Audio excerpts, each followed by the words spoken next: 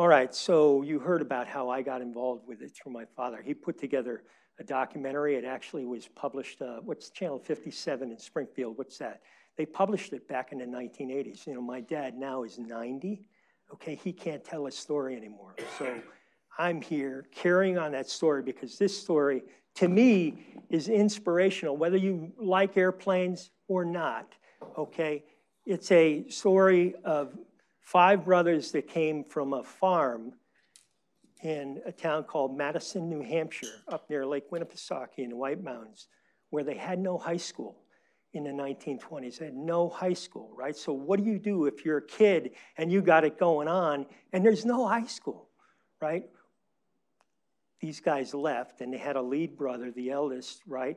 He was a spark plug. He clearly had talent. He was inventing things on the farm, okay? And he left for Boston to strike out. Within 5 years, these brothers, when they got going, were building, they had set 2 world land plane speed records right here out of Springfield, Mass., right? They were at the top of the aviation world.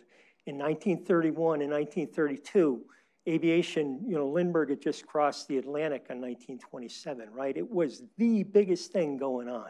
There was nothing bigger really than aviation in 1929 and 1930, except for the Depression, and we'll talk about that.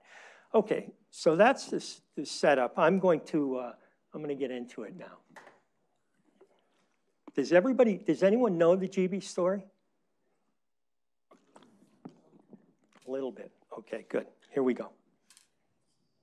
All right, now, the first thing I'm going to do is start out with something fun, right? Because we can get into a historical story here. And I'm going to ask you guys a quiz, okay? Because that is a GB. That is the GBR1. I don't know if you folks recognize it, but it will come out later when we go through the actual depiction, right? And the point I'm trying to make is these boys that were not even high school educated, okay? They came and then within 5 years, okay, put a stamp on the public consciousness so strong that here we are 90 years later, and Disney is picking up and running a major film about it that grosses $250 million, you know, and it's a big deal, okay? To me, that's pretty inspiring. That's pretty impressive because a lot of the other sessions we heard here is about people who are from aristocratic backgrounds, advantaged backgrounds, right? These people came from a farm. So does anyone know this film? Coco? Take a shot. Not Coco? No, no, it was a follow-on to Cars. Not as big, Planes. Yes, it was Planes. Okay, so we'll move this right along. Okay, so that's fun. That was in 2013, but in 1991, it wasn't the first time that they had done it. Okay, Disney goes back, and so what 1991 Disney film featured the GBZ, which is the 1931 land plane speed record holder? Rocketeer. That's right, the Rocketeer. In the summer of 1991, in an Art Deco theme, because this design that the brothers came up with, really in the aviation world, and even beyond that, I mean, this is pop culture, right? It defines Art Deco, and it defines that time between 1920 and 1930, 35, 39, between the wars. Okay, a couple of things to remember as we go through the story here. The time. This is the golden age of aviation. It's the Depression era, so it's between World War I, World War II, the 1920s and 30s to be specific. After the crash in November 29, there's no money, okay? Not a lot of people, my grandfather remembers this, my father kind of remembers it, but we're losing it. We're getting further away from that, right? There's no money. The men, the Granville Brothers of Springfield, Mass., 5 brothers from a farm in Madison, New Hampshire, no high school education, but the eldest brother, is a natural engineer and a natural inventor. He created many things on a farm, from a raised gate so that they didn't have to shovel snow to, you know, a sawmill that was mobile that they could roll around. They built the fastest airplanes in the world. We've been talking about the machines. They won many races, set many speed records. They did not sell a whole lot. That's why the company didn't last very long. And by the time, you know, the late 30s rolled around, it was gone. The racers were innovative, and they pushed the envelope to the very end to achieve their ultimate goal, which is to be the fastest airplane in the world. I have a paren there, R1 exhibited, because that's when I talk to the docents where they have a beautiful R1 replica hanging up in the transportation hall in the Springfield Science Museum. If you want to see the real thing in real life, take a trip out to Springfield or go down to the New England Air Museum in Bradley Field. You'll find another replica down there. The real ones of these races are no longer existent. There's one down in Mexico City that still exists. It's the GBQED, and we'll show a picture at the very end of that. But importantly to me too is that the designers and the pilots, the folks who were involved in the racing, they went on to key roles in World War II, okay? Bob Hall, which was one of the main designers of the GB racers, went to be a lead designer for Grumman Aircraft. And you know Grumman Aircraft was a reason that we were able to come out on top in World War II in the Pacific. So that's the backdrop. Here's the five brothers. You know, Mark, Zanford, Tom, Ed, and Rob. Zanford is the oldest. He's the one that is the leader. But they're together in this story from start to finish. Now, Zanford Granville was mechanically involved. Anybody here live in Arlington? I have a good friend of mine who lives in Arlington, right off of Mass Avenue, which is not very far where Zanford Granville had his original automobile shop. He moved to Boston. There was no high school in Madison, New Hampshire, so he wanted to go find his future in the big city. He set up shop on Mass Ave. It's still an auto repair shop. It's still a gas station. Doesn't look anything like that, but it's still there. And a couple of years after he was there, he saw an airplane fly overhead, as a lot of people did in the 1920s, you know, around Lindbergh's time in 1927. And he said, wow, that's great. I've got to learn how to fly. The first thing he did, though, is he said, I can fix those things. I can repair them because I'm an I have a repair shop. So what he did is he took and he built a mobile repair shop on a truck, on a flatbed, and took it to East Boston Airport, which is now Logan Airport, and he began offering services to repair aircraft flying out of East Boston Airport. And the reason he had a mobile shop is because he didn't have the money, and he couldn't get space to set up a permanent shop at Boston Airport. Not long after he began all the work on the other aircraft, he said, I can build another one of these. I can build a better airplane than what I'm working on. And he came up with the first GB, the Model A. It was a biplane. It was built in Boston. It was built at the airport, Boston Airport, and it flew well. It had unique features like interchangeable ailerons, interchangeable flight surfaces on the tail, and he took it to the Boston business and banking community because he wanted to begin the business. This is when he first started. And he got nowhere. He got nowhere. This is before the crash, before November of 1929. He's trying to get financing, can't get financing, so he's kind of stuck, but he wants to build a company. He hears about an air show that's going on out in Western Mass, in Springfield, a little airport called Springfield Airport, owned by the Tate brothers, who have a dance hall, and they have an ice cream, a big profitable ice cream business. Takes the Model A out to Springfield, flies it. The Tates look at it together with some of their influential pilots and say, wow, that's a great aircraft. They hear that he's looking for a place to build it.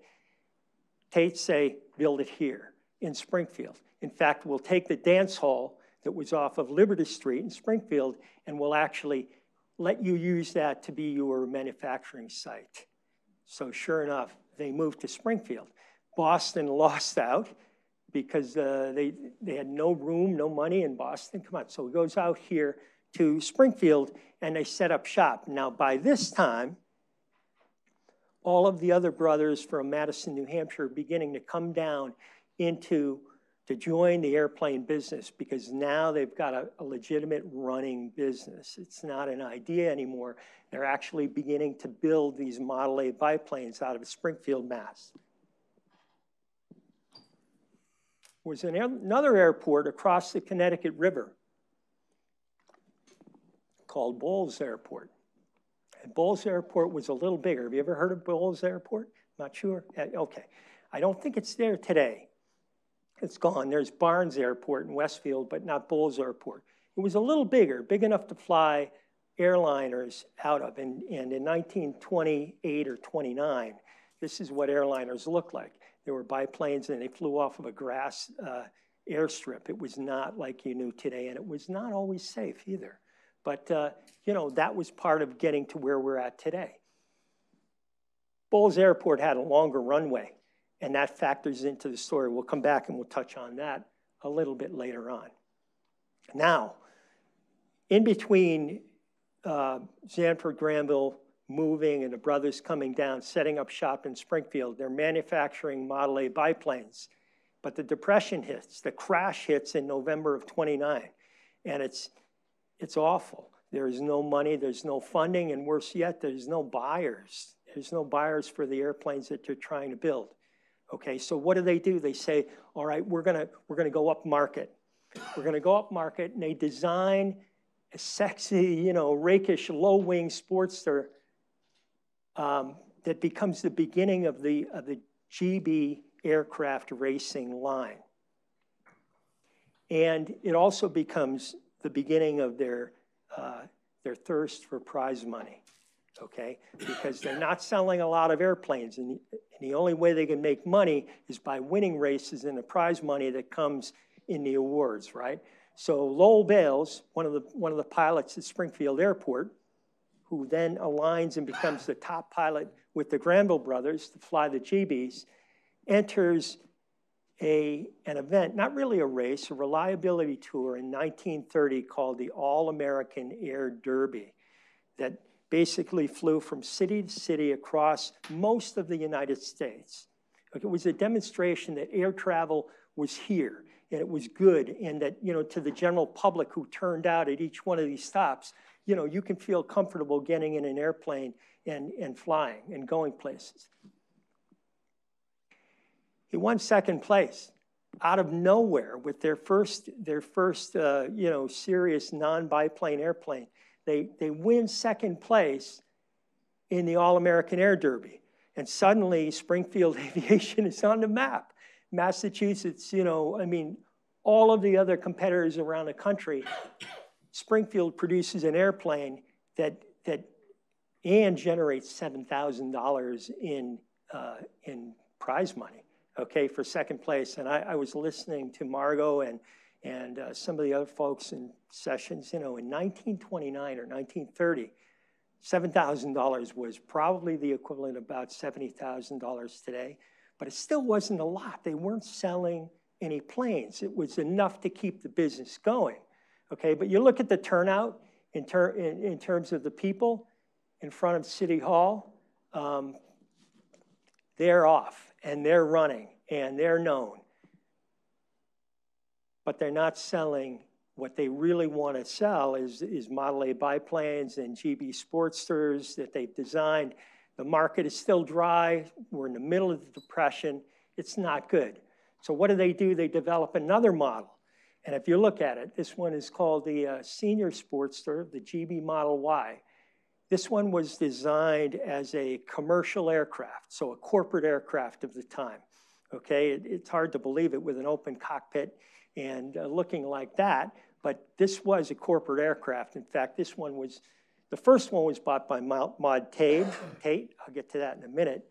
But the second one, there were two made, was bought by E.L. Cord, the guy who owned and ran the Cord Automobile Company at the time. So you guys know the Cord, you know, the just unbelievably Art Deco car from the early 1930s, right?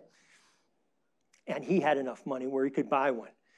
So this is Maud Tate in this aircraft. And you can see that it begins to take on those characteristics of the racers, you know, the big ones that we'll get to in a moment here. The wheel pants, the big radial engine is there on front, you know, just a massive amount of power, 450 horsepower, Pratt & Whitney Wasp in this one. And by the way, that's where Springfield helped out, right? Because Pratt & Whitney, you guys probably know Pratt & Whitney's still around today. And where are they? They're in Connecticut, just down Route 91 from Springfield. And these brothers, the Granville Brothers Aircraft Company, did not have money.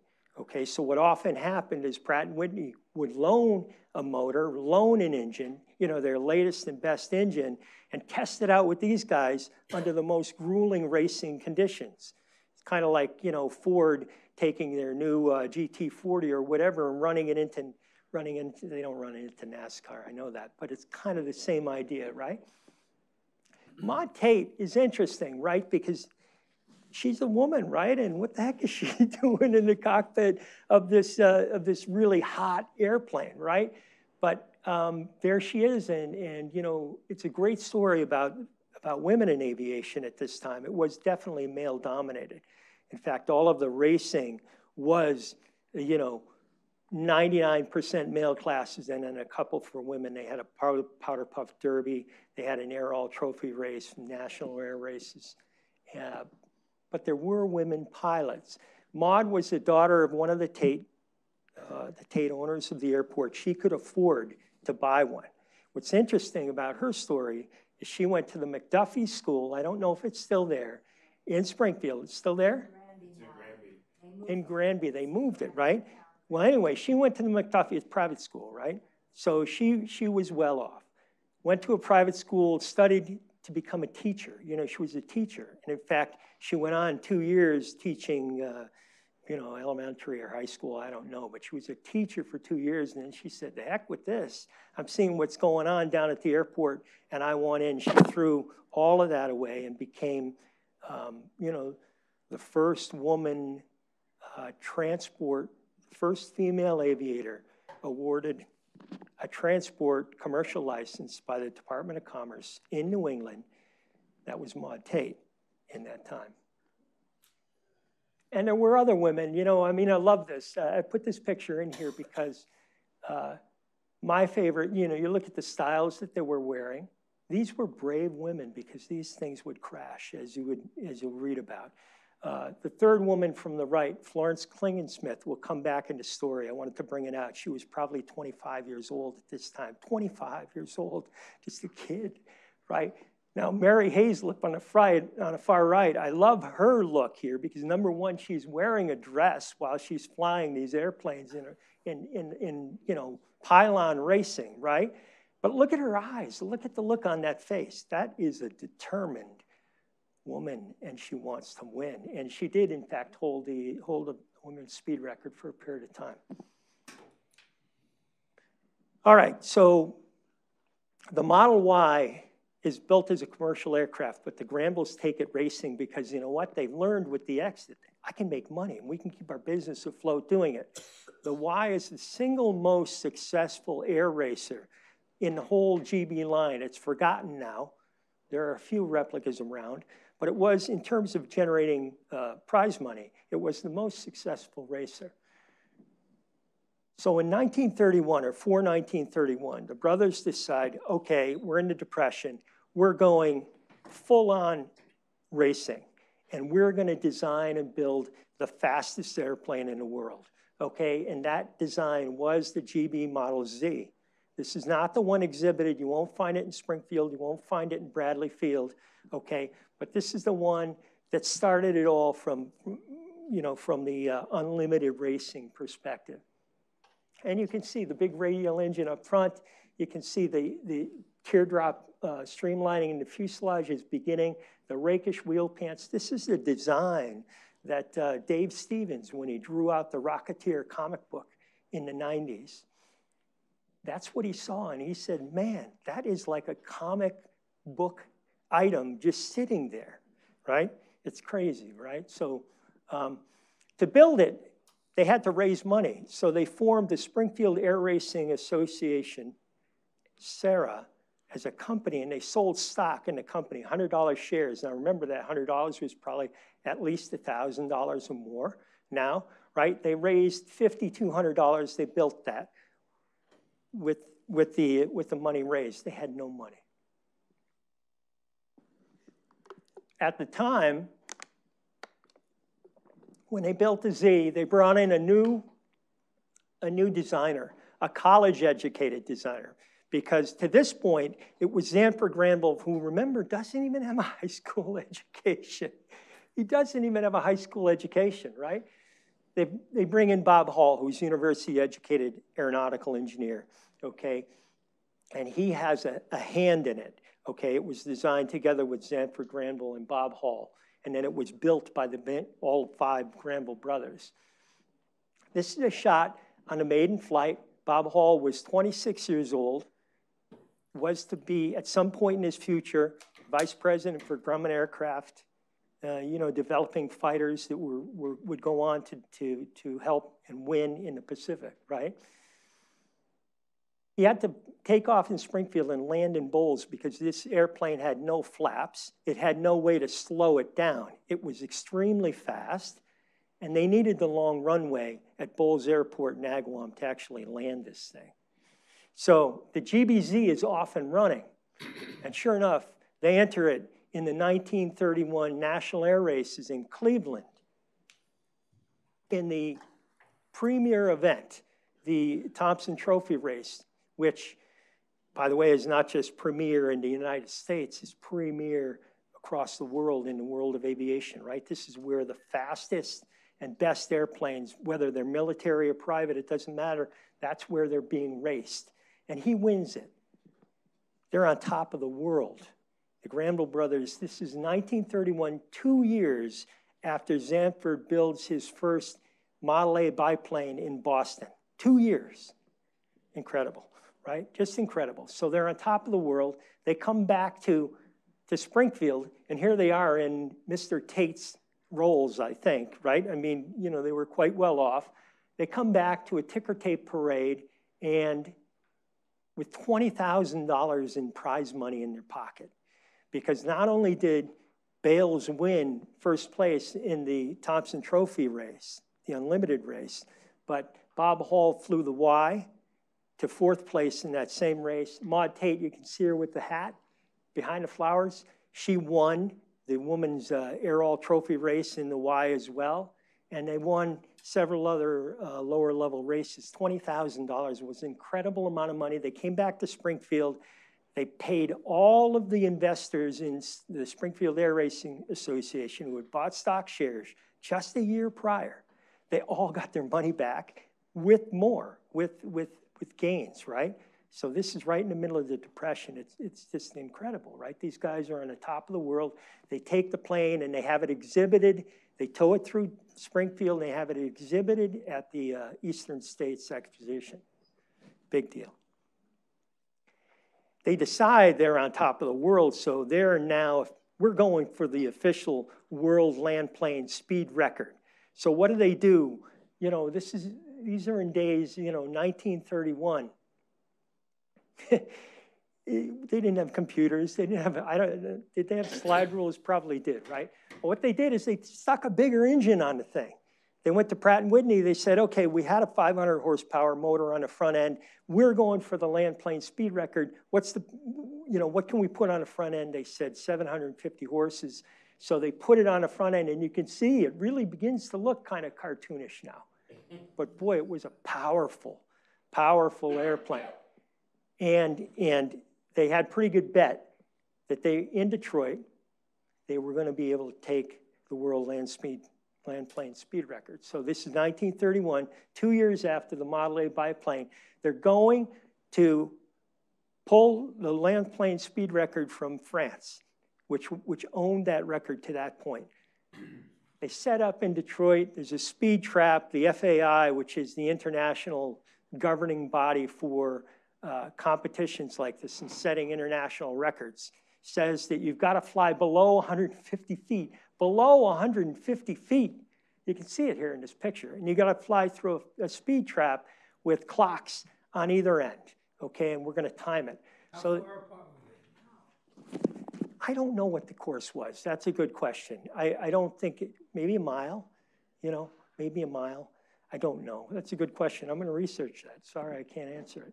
But anyway, on that first run, okay, they break the record at 284 miles per hour. It doesn't seem that fast, does it now? You know, you get in your airliner and you look out the window, you're going like 400 or 500 or something like that. 284. They beat it, but guess what? One of the watches malfunctions at the start or the end of the trap, right? So they have to run it again. And you know, this is a story of triumph and tragedy, right? You know what happens in that second run, right? He comes barreling down, enters the course, and something happens, right? The right wing snaps off, and he just spins and rolls right into the ground, a fireball. And Lowell Bales, who had just won, you know, the fastest unlimited race in the world at the National Air Races, he's dead. He's dead. In fact, I think that's his body right there in front of the automobile. And the company is just mortified, right? They're just in mourning. They can't believe it. They had just set the record. So the FAI awards the record to Lowell Bales posthumously, knowing that it won't stand for long, okay? And it's the Granville Brothers who want to make sure it doesn't stand for long, and they're gonna stay on top, right? So despite the tragedy of losing their best pilot out of Springfield Airport, they say we're gonna build a bigger and a better and a faster airplane, the GBR-1. And this is the iconic one that I showed that Disney picked up in the Planes movie. This is the one, the replica that you have hanging in your transportation museum, right? It took all of the design features of the Z and pushed them to the limit, okay? It was wind tunnel tested, and it was designed, professional engineers, a new engineer called Howell Miller, Pete Miller, came on and he joined the team. Bob Hall left. He left when the Z crashed because, you know, this is where history you don't really know, but it's said that he didn't fully agree with the re-engining of the 750 horsepower motor in the Z because it wasn't designed for that kind of power, right? No wonder things happen. When you push the envelope that much, things will happen. So they go back to the Springfield Air Racing Association. They raise funds. They sell stock. Okay, stock gets sold. One pilot comes forward from Cape Cod. A guy named Russell Boardman steps forward. Boardman had just made a distance flight in 1931 from Hyannis Airport to Istanbul, Turkey. It was a big deal. It was the longest transcontinental flight at the time, and it happened right out of Hyannis. We all live in Massachusetts. Are we aware of this stuff happening? No. Anyway, Boardman buys 50% of the stock. And why does he do it? Because he wants to fly the darn airplane in the unlimited race at the National Air Races in Cleveland in 1932. He wants the glory, right?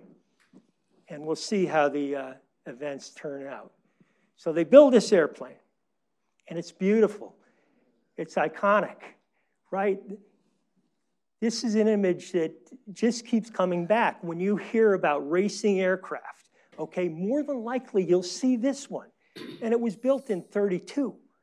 You know, even today in, 2019, you know, what kind of racing aircraft can you name that has the kind of enduring appeal? I don't think it's, so anyway, they build this, which may be the most famous racing aircraft of all time. And what's interesting is Boardman's supposed to fly it that summer at the National Air Races in the Unlimited Air Race, the Thompson Trophy race, so they can win back-to-back, 31 to 32. But what happens? Boardman's flying out of Springfield or maybe another airport. He crashes on landing. The control stick goes right into his belly. He's in the hospital. He's not going to be able to fly the GBR-1 after the whole team has put all this effort in. He's put up 50% of the funding for the airplane, and he can't fly it. So we've got potentially the world's fastest airplane without a pilot, okay? Now here we have Jimmy Doolittle. Does anyone know the name Jimmy Doolittle? People know, this is great. Jimmy Doolittle, perhaps one of the most legendary figures in aviation, right? And even by the time, at this point, in 1932, Doolittle was famous. He had won the Schneider Cup race. He was an MIT graduate, by the way, okay? And he he worked with MIT and several other universities on blind flying, closed cockpit, blind flying, instrument flying. He was, of course, going to be in this race, right? And his airplane, the Laird Solution, he was out testing it, shaking it down, has an accident, belly lands the thing. So here's Jimmy Doolittle, arguably the world's best racing pilot without an aircraft. So you've got the GBR-1, the best airplane, potentially, and Jimmy Doolittle, Zanford sees it, the Granville brothers, they connect the dots, they put them together. Doolittle comes to Springfield, he flies the R1, he says, I can do it, I can fly this thing, it's a little bit dicey, I can take it. Of course, what does he do? The triumph, we haven't hit the peak yet, gang, we haven't hit the peak, right? He takes it, for the second year in a row, he wins the National Unlimited Thompson Trophy race. He beats all other comers, the military, anyone who's in, beats them all like running away. And the Granville brothers in Springfield are on top of the world. They're on top of the world. They bring a trophy back. There's another parade in Springfield. It's hard to believe. There's another parade. They exhibit the R1 at the Eastern States Exposition again, right? And right after that, even before Boardman, who paid the money, he wanted that win. He didn't get it, okay? He didn't even get the world speed record because Doolittle, right after winning that Thompson Trophy race, took the airplane and said, okay, we're going to set legitimately now. This is a year after Bales is dead, okay? And they go and they set the world land plane speed record in the GBR-1. So this is 2 years in a row. The boys from Springfield originated, no high school education. They've got professional engineers helping them now, but they're on top of the world. But they're still not selling airplanes. They've got a lot of glory, right? Their racers are on top of the world, okay? But they're not selling the biplanes. They're not selling the Sportsters. They're not selling the Ys. They're on the verge of insolvency. They're barely keeping it together. And Zanford, pictured here, goes back to racing. They continue racing. In fact, after Doolittle takes the R1 and sets the world land plane speed record after the summer of 1932 in the air race, Boardman decides to fly that same airplane, which was designed as a closed circuit racer, a pylon racer. You guys know what I mean there, right? It's closed circuit. It's not designed to fly really even in a straight line. But he decides he's going to take and enter it in the Bendix race, which is a race from Los Angeles to New York, okay? And he crashes in one of the mid stations, okay, and is killed. Okay, so now we have another tragedy. We have Lowell Bales, the Granville Brothers, premier pilot coming from the beginning. And then we have Russell Boardman, another Massachusetts pilot, a record holder, flew to Istanbul, Turkey. He's also gone, right? So the setbacks are mounting for the team. And in fact, in that same year, or just after 1932, in 1933, we come back to Florence Klingensmith. You remember she was the third one in a row of female flyers. Well, here she is, 26 years old, enters the Chicago Air Races in 1933 and enters the Unlimited race in 1933. The only woman flying against all men in the highest horsepower ships, was very similar to the National Air Race and the Thompson Trophy race. The Model Y by that time is no longer in the control of the Granville brothers. It's been purchased by the Cord Company, and it's been modified. It's got a bigger motor on it. It seems like a common theme, more horsepower, more speed. It's what people do. But the airplane wasn't designed for that. She flew it in the air race, went around the pylon, and Zanford's watching from the ground. He's watching her do a fabulous job, rounding the pylons, when all of a sudden the fabric rips from the inside wing panel, and she straightens out, tries to bail out. She couldn't bail out, okay, and she went in, and she was killed, right? So there's just the tragedies mount even as they're on top of the world. And this is the airplane. So at this point, the company is nearing insolvency, okay, because they're not selling the commercial aircraft. They need to sell to really be an airplane company, okay? They're on top of the racing world. They continue to build at the very end of the Granville Brothers Aircraft Company. This is 1934. So, you know, what it blows my mind here is that it all happened from 1929 to 1934. All of this in 4 years. I mean, if you were looking at modern world and you had to develop something that could set back-to-back world records and dominate the aviation scene, you know, the only thing you can think of is social media today and what the kids, what guys are doing today, what people are doing in social media today. It's the only thing I can think of that's pretty, you know, Elon Musk sending up a sports car and putting into orbit, I think it's probably there, you know. So anyway, this one's an interesting story. As the Granville Brothers organization is falling apart, okay, they build one last racer called the GBQED. And QED is Latin. I can't remember the Latin words, but it was Latin for it will be demonstrated. It was meant to be a demonstrator, again, to sell commercially. And in this case, actually, to the military.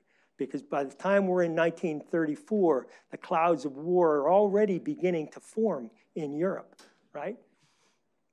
This airplane was flown, this QED was flown in the 1934 Mack Robertson race from London to Melbourne, Australia, by another woman, Jackie Cochran. Okay, and she whoops, how do I get rid of that thing? There we go, thank you. She's been recognized as just, you know, a very influential pioneer racing pilot in a stamp, and I put it on there. But at this time, you know, her story, I'm just going to tell you a little bit because it's such a cool story. I love these back in this time, right? She was a beautician. Jackie Cochran was a beautician. She was a hairdresser, right? And she decided that I like what's going on with these airplanes. I'm going to learn to fly. And not only does she learn to fly, but she goes right to the edge on the most advanced, the fastest, most dangerous airplanes that are out there. So Jackie Cochran, you know, that was the beginning. She went through World War II. She helped to set up the waves in the Air Force. So she was a very influential person and a pilot who had an association with the Granville Brothers. In 1934, she was a Lucky Strike girl, the cigarettes, and that airplane was painted Lucky Strike green and gold for the registration numbers on the registration numbers were gold. Okay, so things are still happening on the racing scene. Meanwhile, Zanford Granville, the lead brother and the lead in the business, is flying around the U.S. trying to drum up business. He's visiting commercial accounts. He's going city to city, trying to keep his company afloat. And he's doing it in this airplane. In the middle of winter, he's flying an open cockpit. That's what they did in the 1930s. He is coming to land in one of his cities on one of his calls, and there's a worker, for some unforeseen reason, in the airstrip, right? He's coming down. He has no time to go around again. He pulls up. The airplane stalls. It spins in. He dies. It's a crash. So now you've lost all of these pilots, Zanford Granville, the head of the Granville Brothers Aircraft Company. He's gone. And it's, you know, like 1934. So the company dissolves, and the Granville Brothers Aircraft Company is no longer after 5 years or so. But the designers that continued, they continued on, right? And in fact, Pete Miller was the guy who worked with Zanford and worked with the team to design the R1, the big barrel-shaped red and white, you know, classic racer. He went on and he developed this racer for another noted pilot. This guy lived in Connecticut, you know, north of Hartford, I believe. Frank Hawks was a famous pilot. And that was called The Time Flies. It was sponsored by the Gruen Watch Company. and it was Pete Miller's, one of his best designs. They tried to take it and sell it to the military as a fighter, because when you look at it, it has all of the characteristics of the fighters heading into World War II. It's got a retractable landing gear. It's got the radial engine with the 3-bladed adjustable pitch prop, right? So these were the airplanes that led up into, you know, the Grumman fighters in a Pacific theater, the Republic fighters in the European theater. And so you could make the case, which I like to do, that the Granville brothers, you know, coming from a farm in Madison, New Hampshire, okay, where the, you know, plowing fields with oxen, okay, to developing the fastest airplanes in the world. I mean, you could argue that they really did change the course of history. Because if we didn't have the planes, if Bob Hall didn't go to work for Grumman, I mean, would we have been in the same place in the Pacific Theater? So this is just a little timeline. I'm not going to go through it. I'm done my presentation now. So thank you very much. That's the story of the Granville Brothers aircraft. You know, it's a tremendous, to me, inspirational story.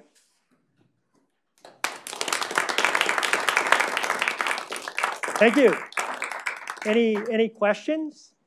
Questions? Sure. Go ahead, Clifford. Maud Tate.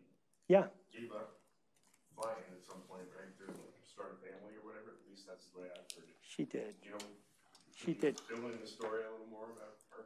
I don't know. Well, you know, she became influential. Like Jackie Cochran went on to form the Waves in World War II, which is an organization for female pilots and women pilots in World War II. She had a similar role. I think it was with the NAA, the National Aviation Association, where, and the other thing she did too is it was while she was still flying. When Low Bales got killed, she lobbied internationally and said, this is crazy that the speed run has to be done at 150 feet altitude. There's no reason for that. It should be done at 500 feet at least, so that there's some chance to recover and you know, immediately get killed.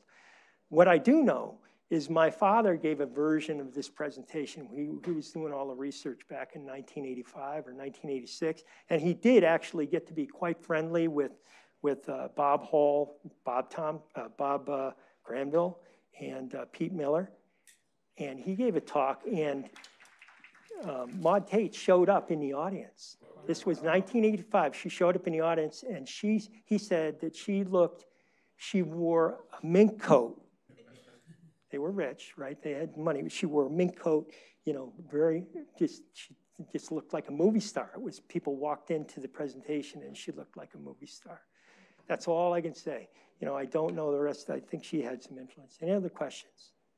I'll make more of a comment. You figure you got an aircraft that's made out of basically fibers that are glued together. They're throwing on engines that are a third more powerful and not, I guess, changing maybe amounts, maybe your actual. It was a different time. Right, exactly. And that's what came out after Florence Klingensmith in the GBY when the fabric tore off her wing panel. You know, the guy said, and Zanford said, and he watched the crash, right? Imagine what that was like. But he said, you know, the rib spacing, for example, wasn't set up for that kind of horsepower. You know, the plane wasn't designed for it. So. And this was again all before the FAA. You know what I mean? But yeah. On so you know, you wonder about. That's what I mean when you look back and you say they achieved that in 4 years at a big cost, right? There was a big cost to it. Yeah. Could it have ever happened again, right? And ask yourself, if that didn't happen, if we didn't have that private development happening in the 30s, would we have really been in a place in 1939 or 1940 when Pearl Harbor happened and we entered World War II? I don't know. No one will know. No one will know. I see that happening again today with going beyond our planet space. You've got all these private companies now doing their own thing with their own designs. Yeah, I love Elon Musk because he reminds me of these guys and what he, you know, he's doing it. And you got to give him credit. Go ahead, question. Yeah, you were saying something that they didn't have tail flaps, but like the plane you showed, the white one, I think it was the Model Z or something. that they extended the body length further? Yeah. And the pilot was sitting way at the back? Yeah. It looked like it had a little flap that kind of went down. That wasn't movable at all? No, the R1, R2, and all of the developments after that didn't have wing flaps. The wing flaps change the angle of attack of the wing. When you fly on an airliner, you can see it. When they're coming in, they drop the flaps, right? Yeah. They were just being introduced in the 1930s. That was the form of just adjustable, basic adjustable trim then? They didn't have them. They didn't have flaps. That's why they needed, you know, there's been a replica built that's down in Kissimmee, Florida by Kermit Weeks. He has it now in R2. And Delmar Benjamin flew the aircraft. I saw it. He flew it up in New Hampshire, and I saw it fly. And he did all kinds of aerobatics with it to demonstrate that this was a sound design. It was not the airplane. The airplane in 1931, 32 was probably ahead of the pilots of the time, actually, to some extent. And he said that when you land that thing, if to land it tail high, and you have to change the tires out like every fifth flight because you're burning rubber on your tires and they're not going to last, right? So that's what he would do. But did they know that in 1932? Probably not, right? Any other questions? Sure. To the brothers after that. They dispersed. So Bob Granville went back. He went to Maine and he bought a farm, went back to his roots. So a couple of them went back to the farm. Some of them might have went back to New Hampshire. A couple of them went to work for either Sikorsky or Pratt & Whitney, I forget. They stayed in the aviation industry. They stayed local. But they all dispersed, you know. The story was over. Yeah. You know why their planes didn't sell? Why? Why their planes did not sell? It was a depression, primarily. No planes were selling. Well, they sold a few, like you know, that first low-wing Sportster. They sold a couple of them to, you know, Harold Moon of the Harvard Flying Club in Cambridge. He bought one, but those Just general depression. Yeah. Wasn't specifically them. Well, you know, there were some aircraft companies like what's the one I want to think of? Waco, for example. There were some other ones that did manage to get through the depression. So it was done, you know, Stinson. I think what happened with these folks is that they got pointed in that racing direction. They felt the money, they felt the cash flow, and they continued to go in that direction, and at a cost, you know. Did they try to market any type of a multi-seat plane instead of they were just trying to sell that single person, single use No, plane? actually the Y was a two-seater. They had fared over the front cockpit for racing, right? But it was intended to be a corporate aircraft. It doesn't look like one now, but in 1931, that's what they looked like, you know, open cockpit. They were all open cockpit at that time. And they did, late into life, as they were kind of, you know, searching for an answer, they went in a couple of different directions, designing passenger airliners and transports, but it was too late. They couldn't get the funding to build them. The company was insolvent by that time.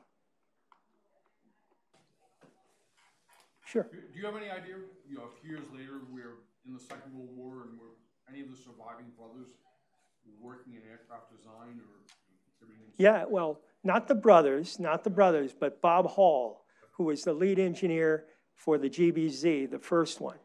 Okay, he became a vice president at Grumman on Long Island, and he was so influential in building the, I don't know if you know World War II fighter aircraft, right? But the Grumman Wildcat, the Hellcat, the Bearcat, the Tiger Cat, he was responsible for all of them, right? And so and you know, another thing about Bob Hall is he formed the Hall Mast Company. So he was a sailor for fun, for his hobby.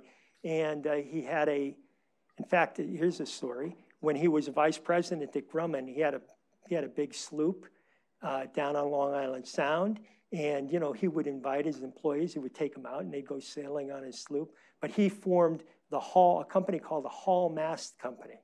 They manufactured masts, and I think that company might still be going actually today. It is Hall Spars. Hall Spars? Bristol, You know. Island. Yeah. On Long Island, right? No, Bristol. Bristol, Rhode Island. Yep. Yeah, they're still there, right? And that was the Grumman years, I think, is when that came to pass. Go ahead. In Grumman tradition, did he name his sloop the Sea Cat or something like that? I don't know. That would be cool, wouldn't it? I doubt it. I doubt it. Okay, well, everybody, thank you very much. I appreciate it. I hope you had a good day.